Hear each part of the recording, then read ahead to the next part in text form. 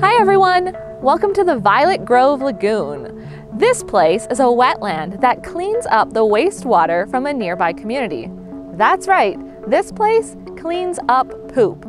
So I'm guessing your first question is, does it smell? Well, that depends. For some of us who work around them all the time, we don't notice the smell as much. And it'll depend on how well that lagoon system is working. So when a lagoon is working great and everything is working fine and there's no issues, you'll have very little smell. The only time that you'll really have a smell is in the spring. So when that ice is starting to come off that surface of the lagoon, it's allowing all of the sewage, the wastewater to breathe again. It's basically been hibernating all winter, it's been dormant. And that ice comes off and it starts to breathe again, and that's when you'll get the smell. It's generally called a thermal turnover. Only lasts a couple weeks until that sun really starts to warm everything up, and then that bacteria gets going and starts eating up that wastewater again.